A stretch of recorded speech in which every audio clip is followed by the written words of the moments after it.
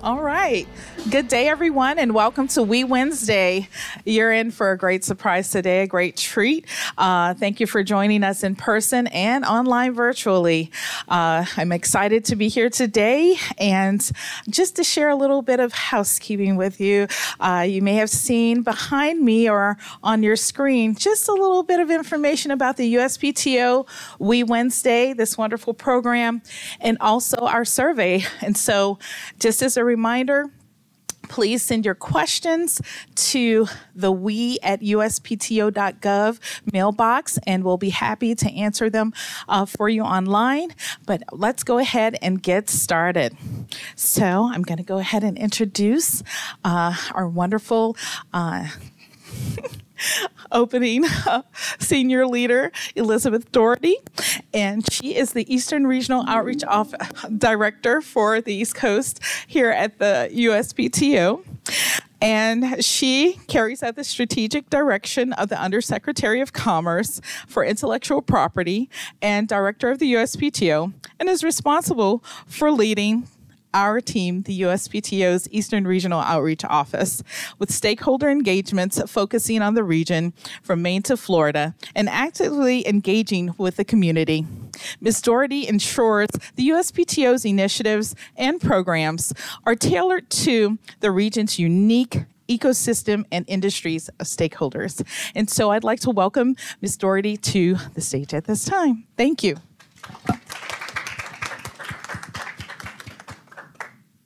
Good afternoon, and thank you, Tamika, for that kind welcome.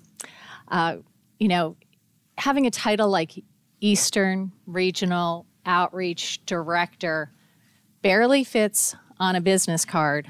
But what I like to say to people, and I hope is a great takeaway, is that while the title's very long, it all boils down to we help people. And my team and I specifically engage with stakeholders throughout the entirety of the East Coast, 128 million beautiful people doing remarkable things from all walks of life. And I'm particularly happy to be here on this We Wednesday because I'm in love with this program. I'm in love with the resources that it brings to the community, to the world, and the people that it highlights. So good morning, good afternoon, and welcome to both our in-person and our virtual audience. It's a momentous week we're having, a week in which to celebrate, recognize, and remember. To name just a few reasons to put your party hat on, as if we need any excuse. On Monday, we began with Earth Day, continuing an over 50-year tradition to promote and engage citizens to care for our planet through community service, enhanced technologies, and awareness. Today, we celebrate Administrative Professionals Day. And come on, how many of them are women? We know this. We have lived this life. And while the day has undergone many name changes, the initial goal to celebrate and recognize all the hard work administrative professionals do has remained. Thank you to all of the administrative professionals that help us to shine. And of course, this Friday, it is truly our day to shine. World IP Day. I am hopeful that all of you have taken the week, the month, and not only this Friday to really get out and celebrate. To celebrate and recognize the creation of the World Intellectual Property Office, but more importantly, the role and importance of intellectual property in changing and shaping our world. So it's very fitting that we're having this conversation today. Women continue to be trailblazers in invention, innovation, and entrepreneurship. Our panel strongly resembles this remark. To briefly set the stage, I'd like to share that the Women's Entrepreneurship Initiative, or WE, provides a community-focused program that lifts women up and taps their potential to increase equity, job creation, and economic prosperity through their ideas, insights, and innovations. This program builds on the proven success of the USPTO's Women's Entrepreneurship Symposium, which has continued for many, many years. It features advice from those who have made it as well as resources to help women protect their IP, fund their ideas, and expand their network of advisors and mentors.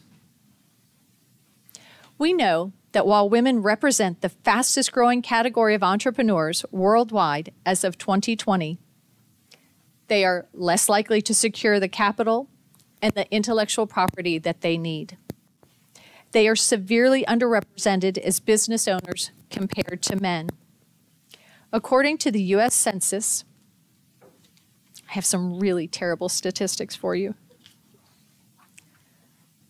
and their Bureau's Analysis of Business survey, while men have an ownership stake in about 80% of U.S. businesses and a majority ownership stake in 63% of U.S. businesses, women hold an ownership stake in only about 37% of U.S. businesses and only have a majority share in 21% of businesses. We're quickly working to change that. So it's my pleasure to be here today to join you in listening, learning, and celebrating women who are truly getting it done. Tamika, back to you.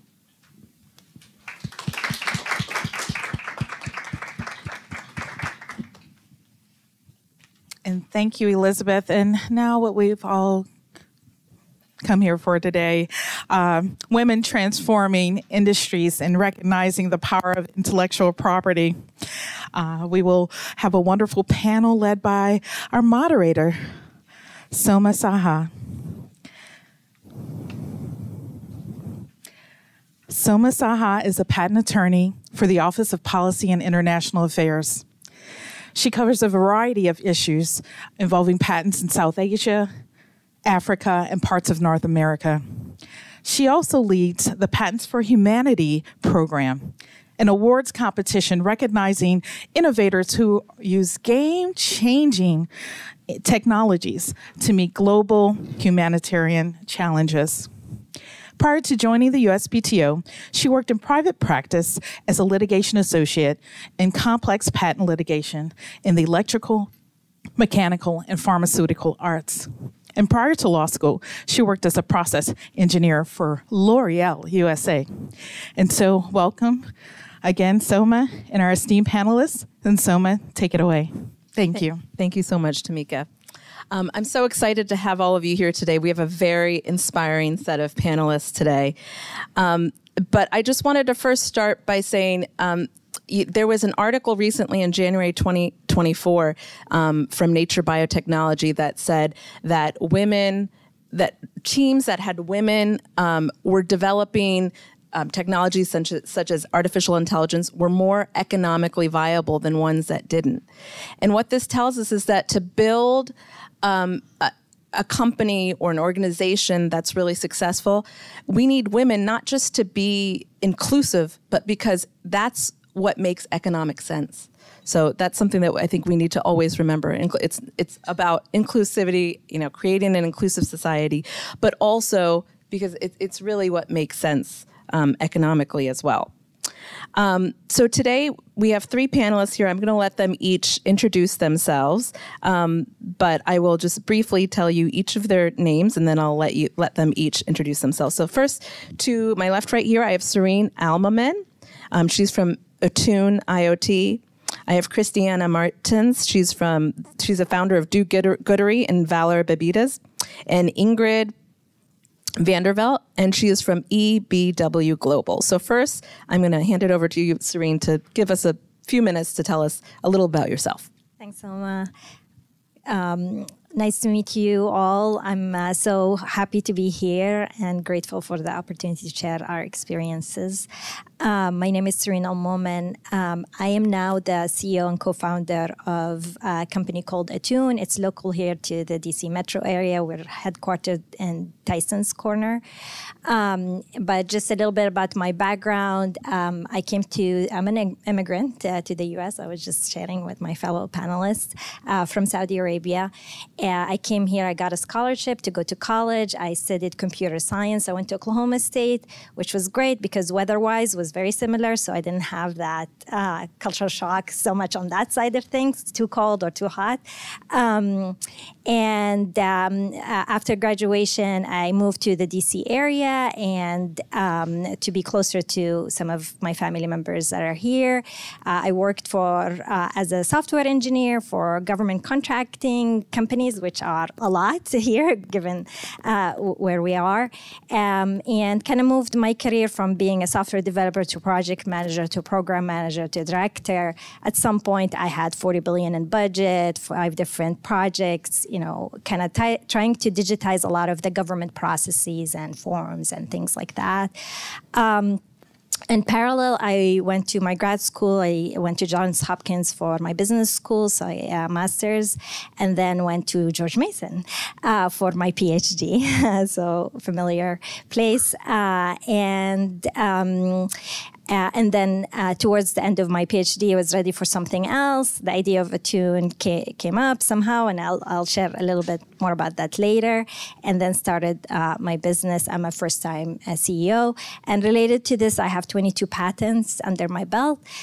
So I could talk to you about a lot of that as well. Nice being here as well. Wonderful. Christiana? Well, that's a little hard to follow, but I'm going to give it my best shot. Hi, everybody. I'm Christiana Mertens. I'm the founder of Valor Bebidas and Do Goodery. They sound like two very different things. One is a tequila company, and the other is a social impact consulting agency. My background is in sustainability and corporate responsibility, but kind of how that all started is both of my parents are immigrants. My mom is from El Salvador, and my dad was from Germany. So being born to immigrant parents, two things are kind of normal. One, like entrepreneurship, because you got to, like back in the 60s when they moved here, they had to figure out how to make a living. And two, sustainability. Like there was no throwing things away. You had to eat your whole plate. Like it's just kind of the life that I grew up in. And I was sort of an eco nerd when I was a kid. Like I volunteered for the Audubon Society. Speaking of Earth Day, Elizabeth, I actually introduced Earth Day for the first time to my middle school at St. John Fisher. And I found my speech. It was quite something, let me tell you guys. I was like, wow, my handwriting and my words. Okay, that's 7th grade for you right there. So anyway, so I somehow thought I was going to be a lobbyist here in DC for a cause that I cared about.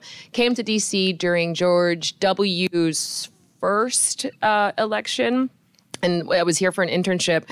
It's completely separate from that, but I was invited to an inaugural ball and met a group of young women who were here on the East Coast. And, education for me, it's just important, but where I went to school was not important. And for me, where anybody was to school, I'm like, good for you, you went to school.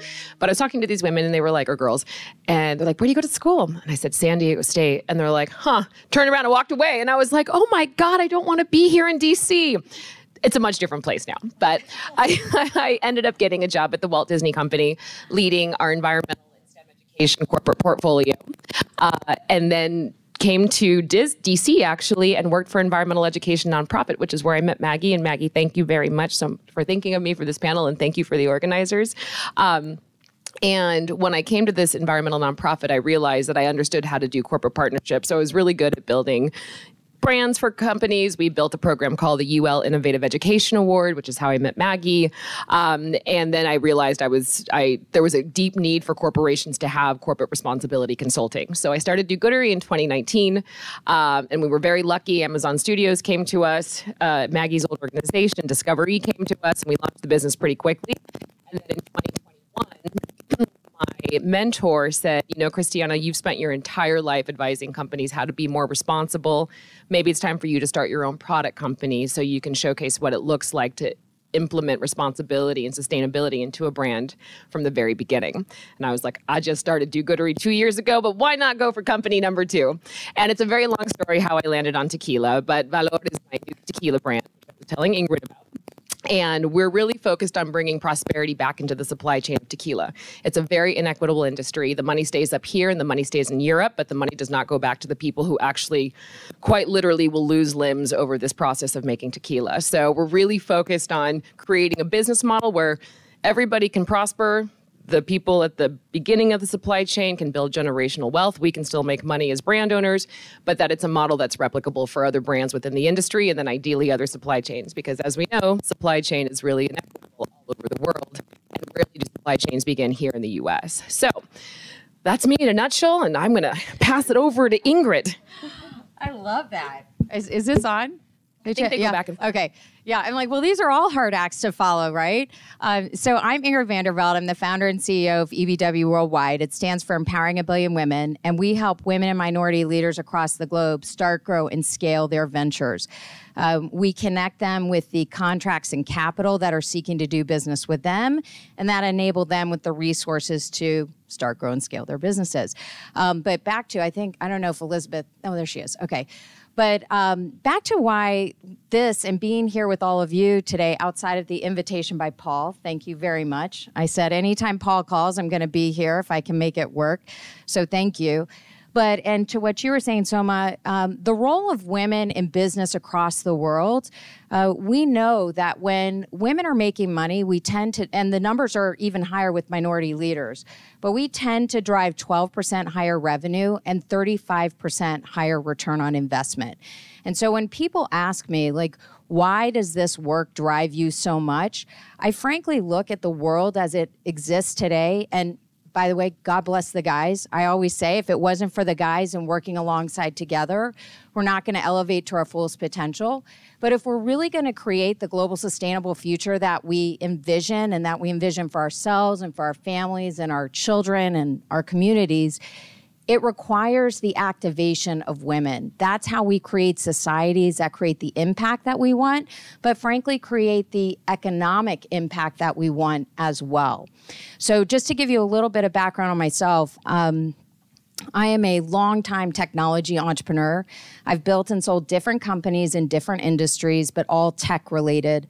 I'm a former business television host with CNBC as well. I mentioned that I'm the founder and CEO of EBW, and as I'm looking at Victor, very proud to say that about a year ago during COVID, we built a distribution company that sold to a company called Shield Manufacturing, which is medical manufacturing. But that company that bought us, the woman who runs that company has 153 patents. So patents are a big part of everything that we do. And I will tell you, if I reflect back to, again, part of why this work is so important for me and for us, when I first started out in technology and building companies, I was told when I went out to raise money for the first time that I wasn't going to get it done. This was told by one of my advisors when I was really struggling to raise the money.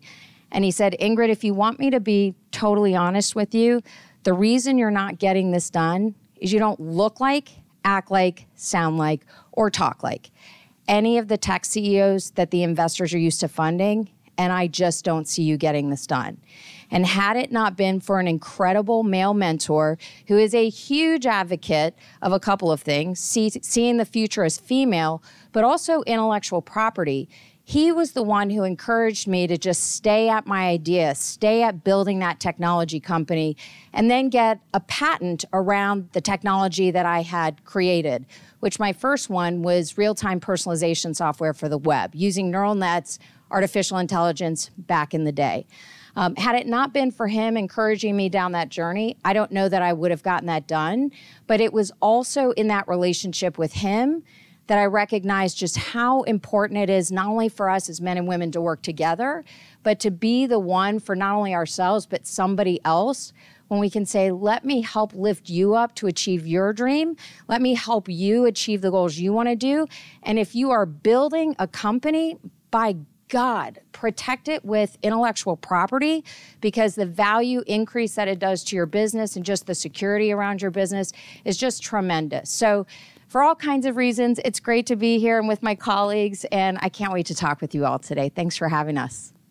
Thank you. As you can see, we have a very, very impressive panel today. So today we're going to be talking about women transforming industries, recognizing the power of intellectual property. So that is what we're calling this today. So I'm going to start with a few questions to our panel. And the first one I am going to give to Serene. What inspired you to pursue a career as a change agent to address issues and challenges around green sustainability?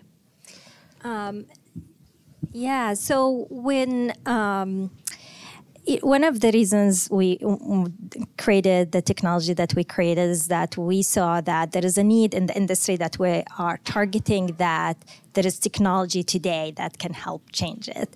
And for our industry, we focus, so our technology is almost like a smartwatch, but for buildings. We deploy a network of sensors in mostly commercial, industrial, school-type buildings to get real-time data from things like how is the energy consumption going, what's the water levels are, what's the air quality like, all of these things that matter in maintaining, managing buildings to be sustainable, energy efficient, and healthy.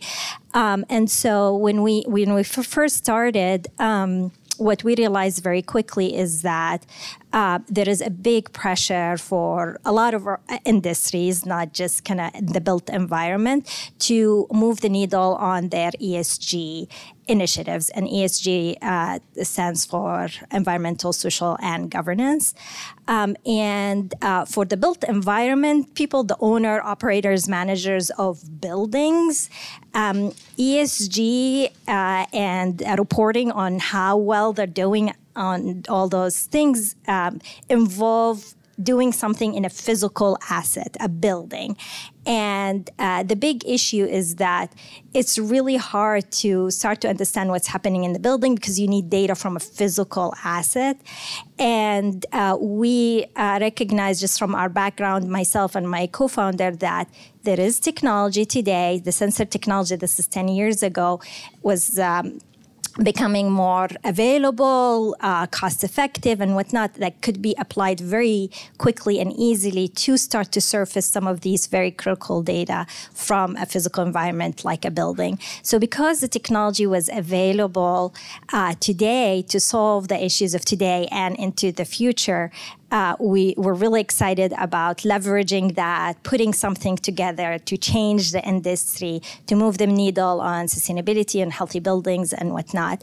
The other thing that, the way we kind of approach it as we looked at the industry is that we also quickly realized that things change with buildings. What you need today, the main issues today could change into the future. We've seen that with COVID. Before COVID, no one talked about clean air and the air we breathe, or healthy building, or sick building syndrome.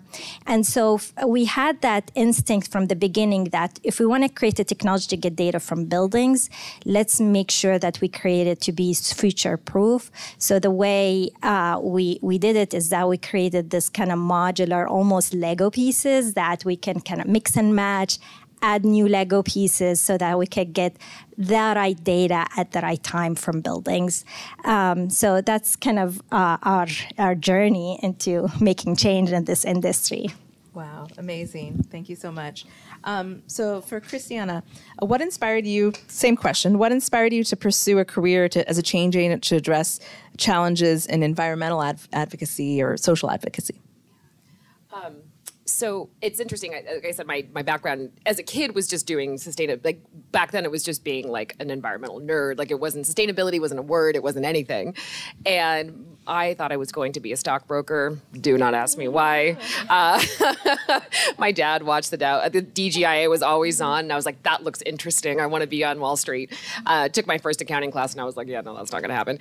But my dad in the early 90s, he said, you should think about getting a job in the environment when you get older. And back then, it truly was not a thing. Like you would have looked like kind of a, wearing your fisherman's hat and like working for the Audubon Society. I was like, that doesn't look sexy, Pop. I don't want to do it. And then fast forward to my job at Disney, my first real job outside of college, and it was running our environmental education and STEM programs. And that sort of little did I know that like when I was stuffing Radio Disney bags at my first job, that I would be owning a tequila company and an impact agency, you know, decade and a half later. And so once I sort of understood after Al Gore's Inconvenient Truth came out and all of that, there was a big rush of greenwashing, and it wasn't, you know, there wasn't a lot of impact being had, you know, in terms of like storytelling and marketing and how companies were doing things responsibly. And so once I started working with great universities, great mentors that work in the area of corporate responsibility and sustainability, really understanding what meaningful impact means for young people in particular. My job has historically been working with kids, and then eventually that evolved in working with major corporations. And then really understanding how much of a need there is for it, you know, filling a gap for doing this kind of work and consulting. It was really inspiring for me to go, okay, and like knowing how to build teams, how to do this work. So when I launched Do Goodery, you know, again, we're so grateful. Like we just had amazing big companies dump a bunch of money in our account and they're like, go build us things. And I was like, this is so exciting. But the thing about consulting, it's not sexy. No one gives a shit, excuse me. They're like, cool, I don't really understand what you do, but like you do good. And I was like, this is not working. And so when I chose tequila, a big part of the reason I chose tequila is it is the sexiest spirit in the world right now. Outside of ready-to-drink beverages, which are like the White Claws and things like that, that is actually the fastest growing alcohol in the world. But the fastest growing spirit by wide margins is tequila. And to get people to care about something, you have to use something interesting. And tequila is interesting for people. And because it's a multi-billion-dollar industry where the inequities are so deep, it was a great opportunity for me to come in with my team and do this work that we have background knowledge in and creating sustainable and healthy business models, and then working with great producers down there who know exactly what they're doing. You know, so for us, it was really about bringing our expertise and then working with the expertise of the local Mexican population to do what is now called Valor. And it's interesting being a female in tequila, if I'm being honest. It's quite powerful, though, I have to say. There's almost 3,000 brands out there. And from what I understand, roughly 5 of them are 100% owned by women, and I'm one of them. And yeah, it's bananas. It's bananas, but like, oh, thanks, everybody. Thank you. Thank you. But it's, what the best part about all of this is that we are working with a team of producers down there that are all in line with the same vision and all want the vision. So the fact that we can bring our expertise together to create this kind of systemic change is what makes this so beautiful. And going back to what Ingrid said earlier about the male allies, it's everything. Like, I can't go down there and be like, I am woman, hear me roar, because first of all, that's obnoxious. And second of all, you know, male allyship is everything. You know, people allyship is everything. And so I think it's really cool to try to do this sort of work on a level of drinking tequila. I also like tequila a lot, too. It was my first drink in Cabo San Lucas in 4th grade. That is another story for another time. So yeah, so that's, it's all like, when anybody asks me about starting their own business, I'm like, it has to feel natural. And all of this has felt so like, you know, when things just doors open after that, and do not get me wrong, there is no sleep, there is not a lot of money right now. It's all startup life, but I love it. And so that's the one thing I always say to people, like, if you want to do something big, you have to love it, because as everybody up here knows, it is not for the faint of heart. Thank you so much. That was very inspiring. Ingrid, the same question to you. What inspired you to pursue a career as a change agent to address issues and challenges around economic empowerment of women? I think she was born. Thank you. Thank you. I'm so glad you're here. It's so great to see so many friends and colleagues here. And thank you for saying that, because that actually is the truth. I mean, I'm a very faith-driven person. This is not a faith-based conversation, but I will say I have a very deep-seated belief that we are all on planet Earth for a reason, and this is my reason. And having gone through, again, some of the stories that I I was admitting, but I admitted all the time, you know, being told the things that I was told when I was building my first companies that I would not be able to get it done. It's just one of those things that, you know, it's those gut checks that happen in your life where, you know, I can look at things as they have been historically, and we can focus on, oh, this was wrong and whatever, or take the approach of like, this is just how history was, and this is just the facts of things. And the facts are that women really haven't had these leadership positions. Women don't have these ecosystems like the guys have. And, you know, I believe that every single one of us, regardless of where we are in our careers and in our life, we all have something that we can give back to somebody else. And I think that at this stage in my career, having had a number of successes and having had some brutal failures. I mean, after my third tech company, I was broke and homeless, living out of my car when I couldn't get the money raised for that venture. And it only, you know, it was like 10 years ago when I started admitting that story for the first time. But it's like, I think it's important to even normalize some of these conversations for anybody, but especially women, when you don't have these historical networks that the guys have had to share these stories of this is what it's really like. Now, I will say, building a tequila company, that sounds pretty freaking awesome. I'm like, yeah, okay, maybe I need to jump in on that or start that. That sounds really awesome. But, you know, we need that. We need more leaders to be doing this work. We need more women to be doing this work. We need more minorities to be doing this work for other entrepreneurs so that we really can, you know, extend our hand and lift more people up. And at the end of the day, I can sit here and talk about social impact all day long, and I love that. But I'm also a full-blown capitalist. And the more money that women make, I mean, you all have seen the stats. Women reinvest 90% of what they earn into their families, communities, and ultimately the world. So the more money that women are making, the more we're able to really create that change in the economy. So I am literally obsessed about women following what it is that they are called to do and making a heck of a lot of money doing it. And I will tell you, you know, an easy case study on that. When I was first inspired to build this venture, which was now back in 2011, you know, the idea of empowering 1 billion women, and at that time it was by 2020, it sounded like a pretty crazy idea at the time, but it's just what we do now. But at that time, to have a vision at that kind of scale, I knew I needed a global technology partner to be able to have the potential opportunity to reach people around the world. That led me into a conversation with a guy named Steve Felice, who was president of Dell at the time. So you had Michael Dell and then Steve Felice. And I met with Steve Felice and I painted the picture of the vision of how we could transform the global economy through the empowerment of women. And the very simple idea at that time was, imagine if we could get a mobile device into the hands of every woman out there and connect her into a singular platform, a centralized platform, right? This is old school stuff now. I realize that cell phones are everywhere, but not back in 2011. But Steve saw the potential of that vision and saw the potential of basically what was going through his mind was, oh my God, if we team with this woman with that kind of vision, and even if she moves down the pathway of making that happen and screws up the plan, but kind of makes it along the way, and all these women are on Dell devices, that can lead to some pretty big business for Dell. And out of that conversation, we literally handshook on a deal, made up a position called the Entrepreneur in Residence, and I became the first one for Dell overseeing entrepreneurship and innovation globally for the business. But I mention this because people would ask me, so what really was the impact of this idea of marrying up this idea of empowering 1 billion women with a large global corporation? Well, I was supposed to be there for 90 days. It was a test run. We were like, let's just figure out if we even know how to work together, we can make something happen. That ended up going for 36 months, for 3 years. And in the 3 years that I was there, we reached over 600 million people. We were tracking to $1 billion in net new revenue. We launched a $100 million fund that became a $250 million fund.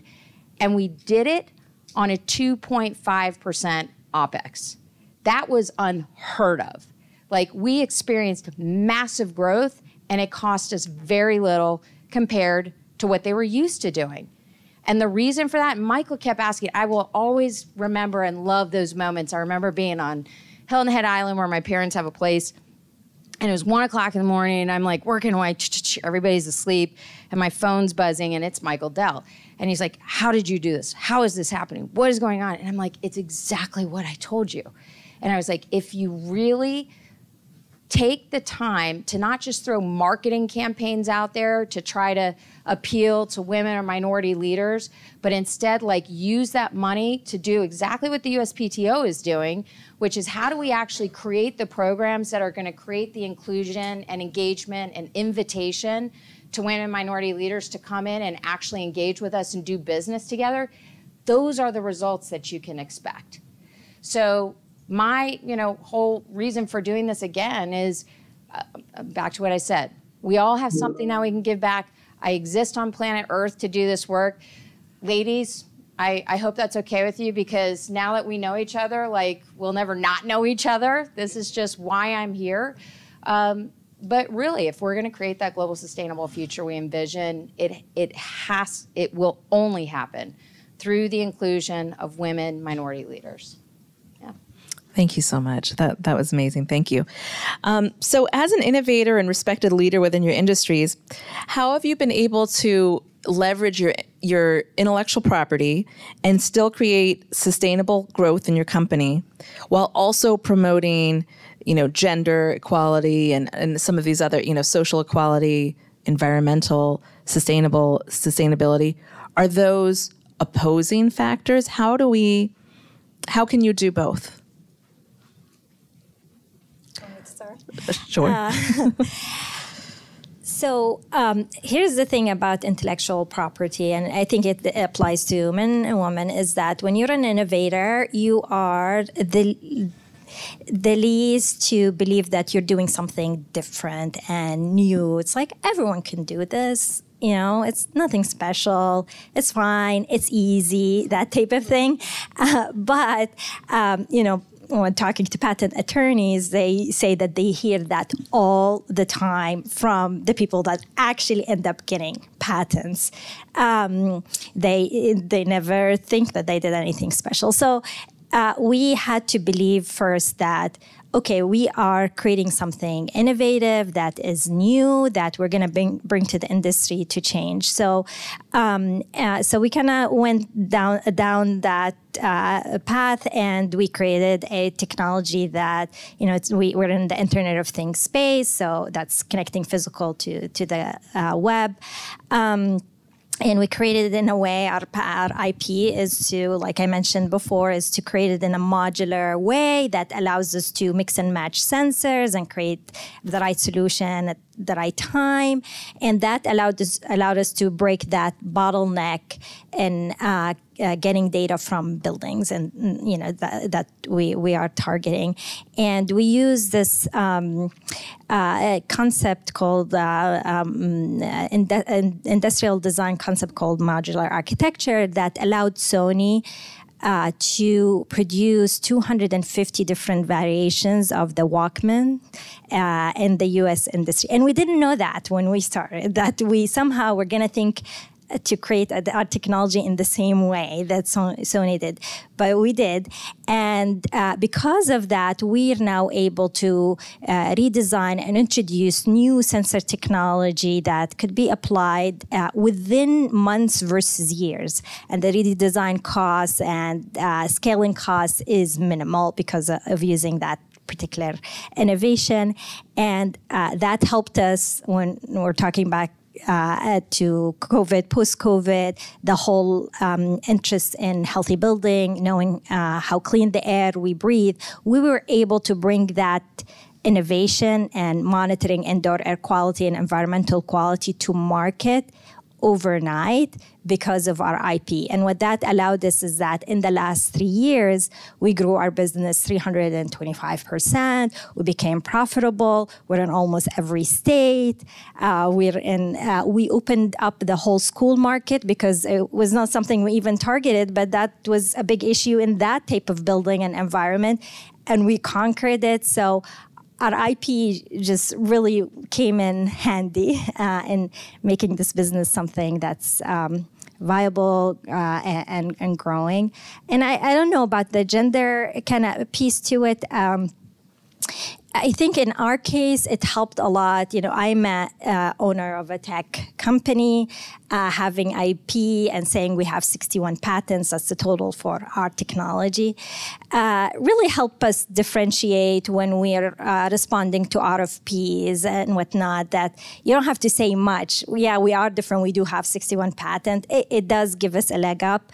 And so we've been able to kind of leverage that and help my company as a woman-owned and led company to make it.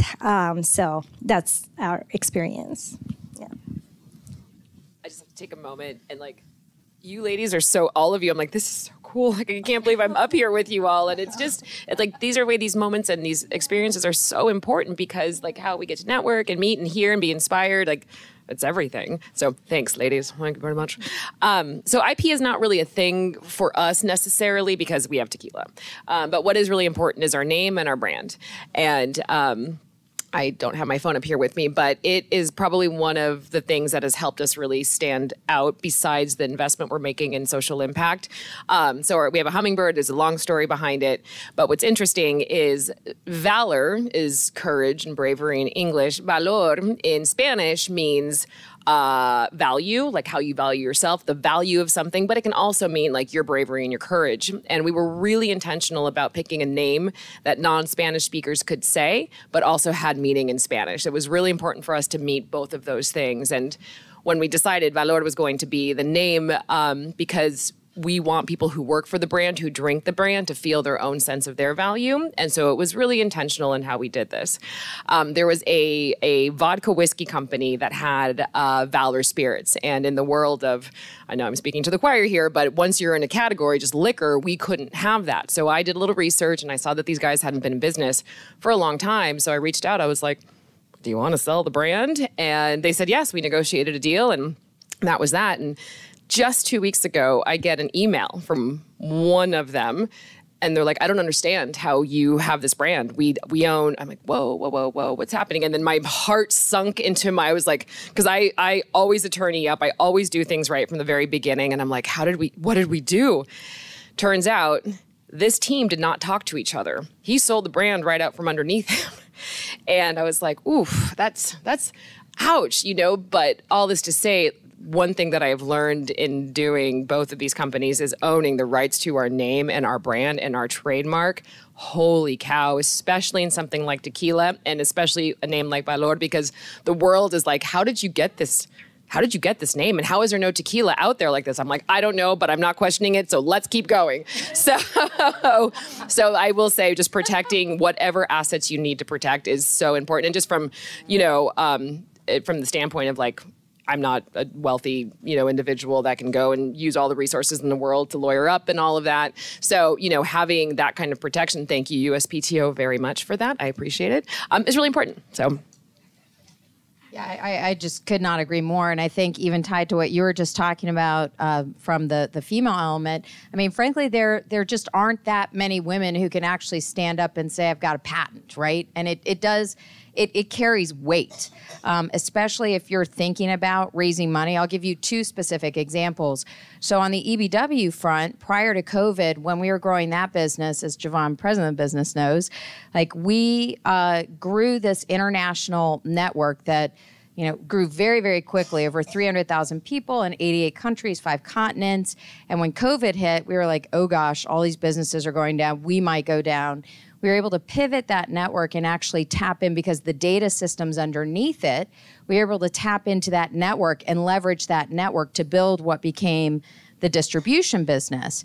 And so we sold that business off, that intellectual property that went off to Shield. And then we said, okay, well now that was only 5% of our network. How do we use the other 95% of our network to do the exact same thing so that we can create all this value for people who are in the community? So now that whole automated system is in fact patent pending as we speak. And that carries weight when you can say that to the investors, that you've got a patent pending unique system. It just does. I mean, your value can almost double, in the conversation for what you're trying to raise. So that's on the EBW side. But then on the Shield side, we're working on, it's a $120 million plant down in Georgia. And that's a lot of money. That's a big project. And I absolutely guarantee you that even though Allison, who is CEO of the business, she was head of innovation for Kimberly-Clark and has built, billions of dollars worth of business for Kimberly-Clark, it's still a different deal when you go off and do it yourself, right? And you're looking to raise $120 million. And I absolutely guarantee you that if we weren't showing up to the table like, here is our patent portfolio, right? It would be a lot harder to put all of those resources together. So it's a business decision. It's certainly a protection, element to your business. It gives you a piece of paper that you can rely back on to protect yourself.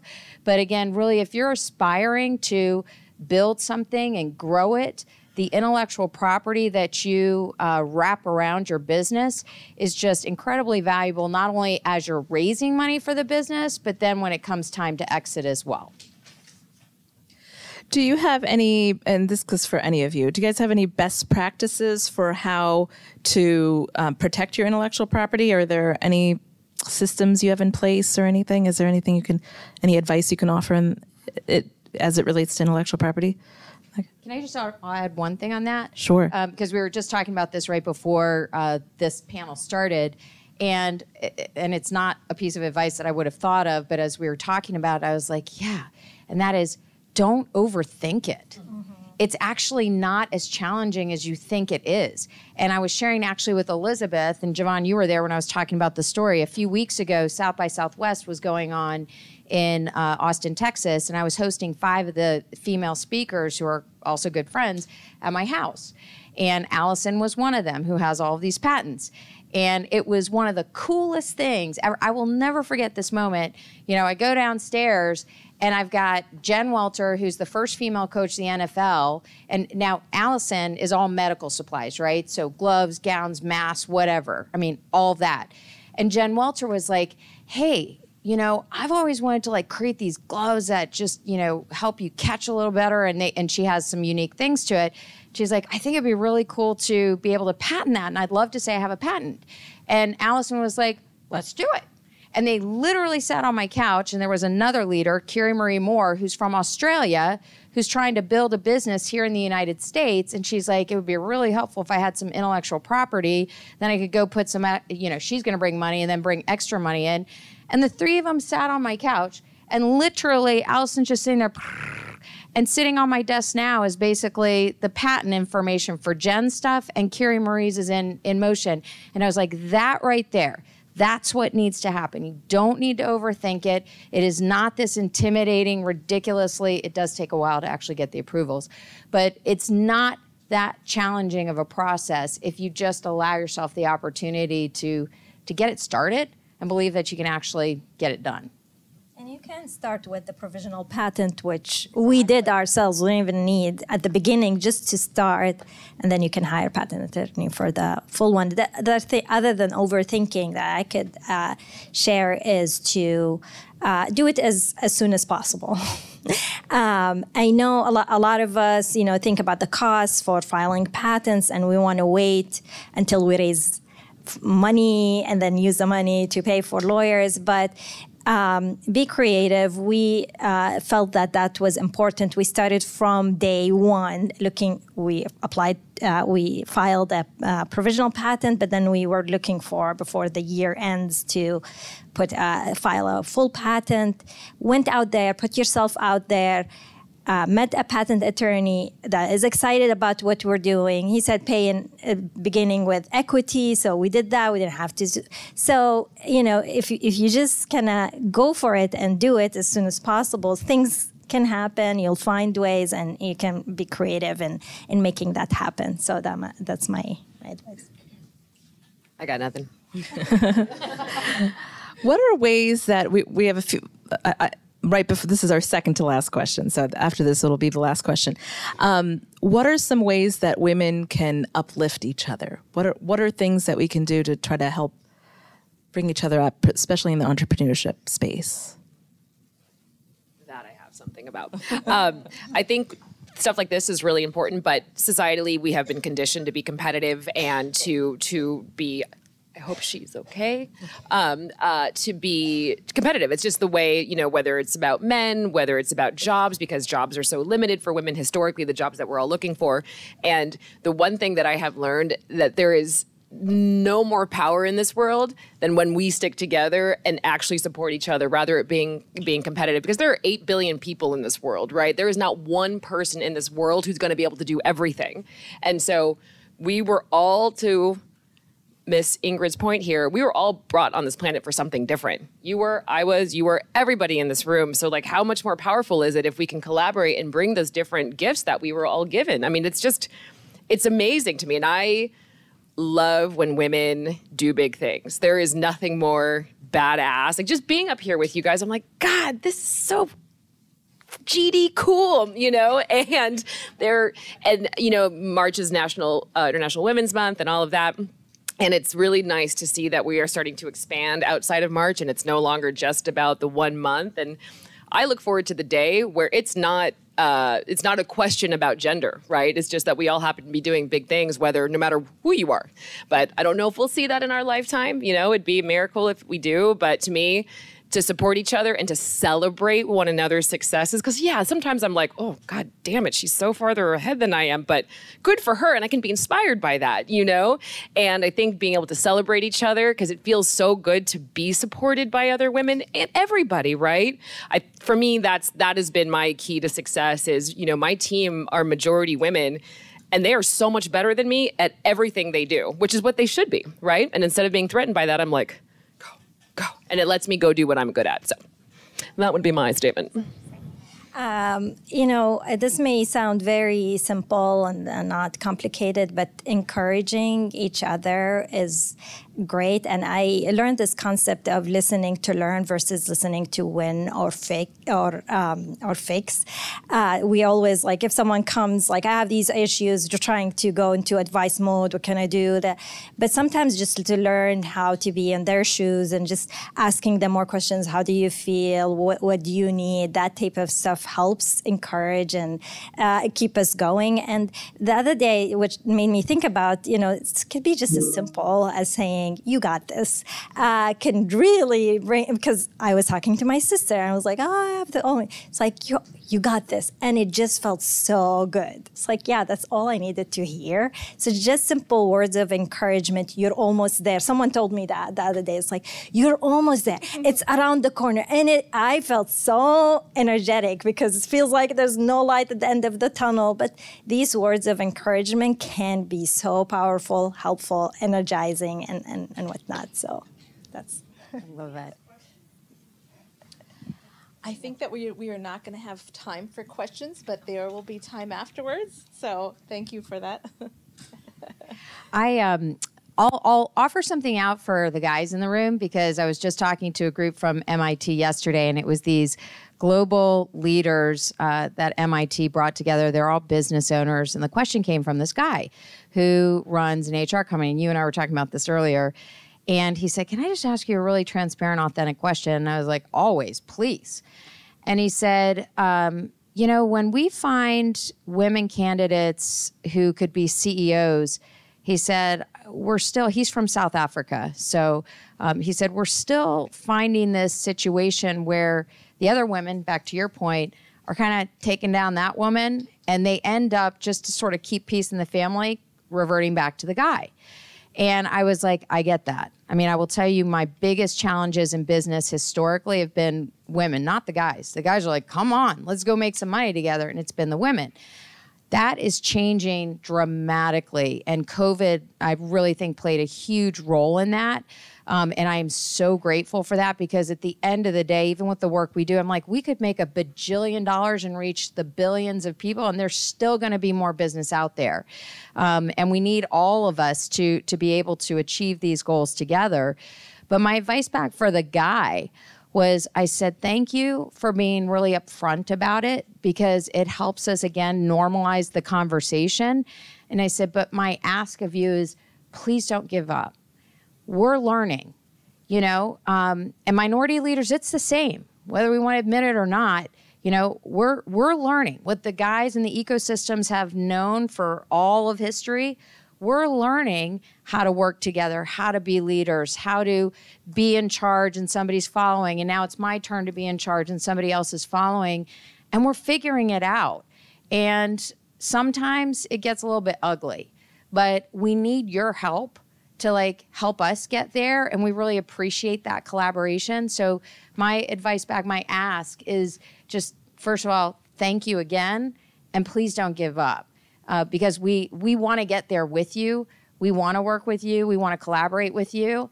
And we're learning in that process. And I imagine you're learning from us too.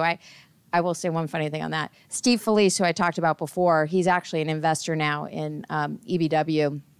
And I always ask my investors, like, you know, okay, at the end of the day, you could fund any deal you want to fund. Like, why'd you choose this one?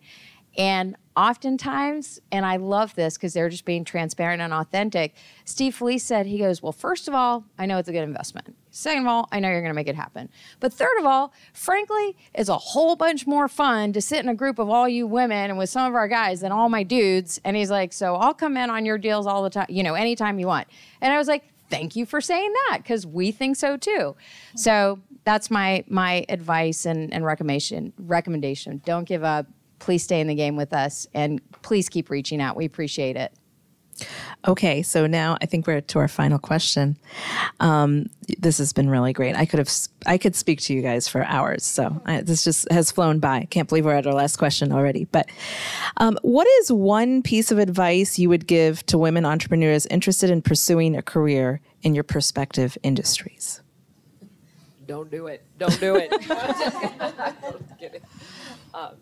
I honestly, whether it's my industry or an industry that you're interested in, I said this before, you have to love it. Like, you have to love it. Don't do it because you think it's cool. Don't do it because you think it's what you're supposed to do. Do it because it's interesting to you. Because if not, again, the sleepless nights. I mean, I cannot tell you how many nights I do not sleep. How many nights? And it's fine. I'm here for it. But if I wasn't, and then I would be like, forget it. So you got to love it. That's always my advice because it comes up a lot with young people now. They're like, we want to start my own business, blah, blah, blah. I'm like, okay, cool. But if I hear that they're not interested in doing it, they're doing it because influencer told them or whatever. I'm like, don't do it, don't do it, don't do it. Not that I don't want people to take risks, but you're going to give up a lot. And if you're willing to do that, like, you got to do it for something that's deep in here. It's like literally got to be in here, at least from my perspective. And I'll add to that, totally agree, that be prepared for the journey because it is not easy. It requires a lot of grit. But if you love it, then you'll persevere and you'll become a changed person. I don't think anyone will want to do anything differently, although it was really hard. And I want to add another, I know you said one, is to lean into your strength. One of the things that we hear often is self-development and whatnot, and you think about, oh, let me take all my weaknesses and make them better. But what if we lean on how, our uniqueness and what we're good at and bring someone else to work on the weaknesses? You'll become just a version of yourself, and it's so impactful.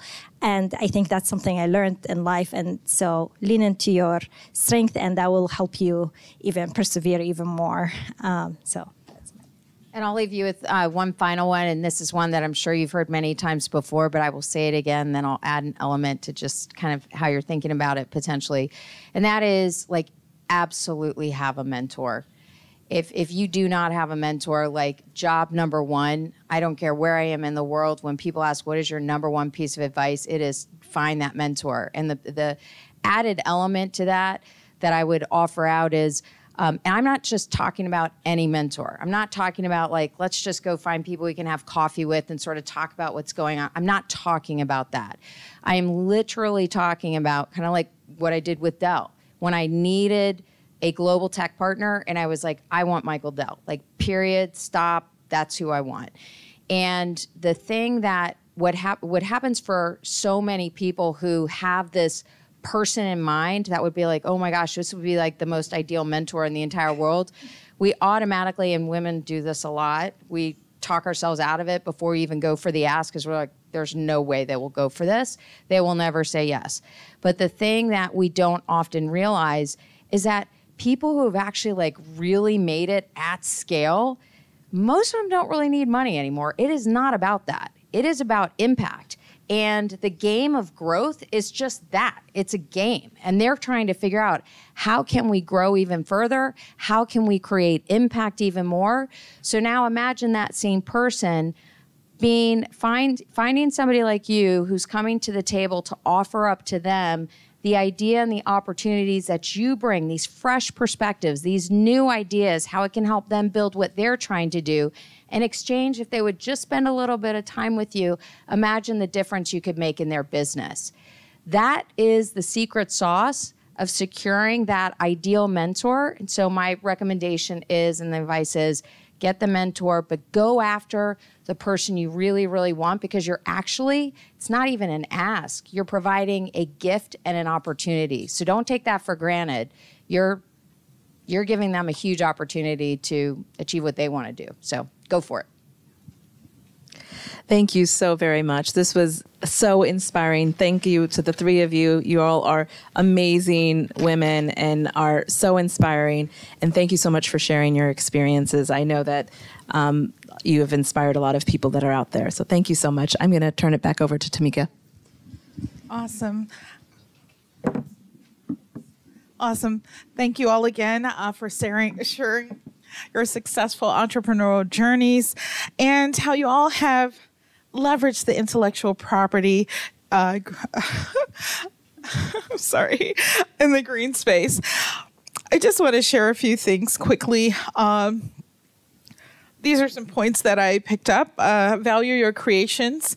Definitely collect, again, with a mentor or a collaborator who has the same vision that you all have. Also, be prepared for the journey, and definitely don't overthink it. Get started. Use those free USPTO resources that are available. You've seen them flash on the screen a few times at uspto.gov. Also, definitely from day one, I've heard wrap up all of your precious creations, your intellectual property, and those IP protections, right? So thank you again for joining us today. And please remember to take our survey and please submit your questions to we@uspto.gov. We've enjoyed having you all here today, in person, virtually. And again, a round of applause for our esteemed guests. Thank you.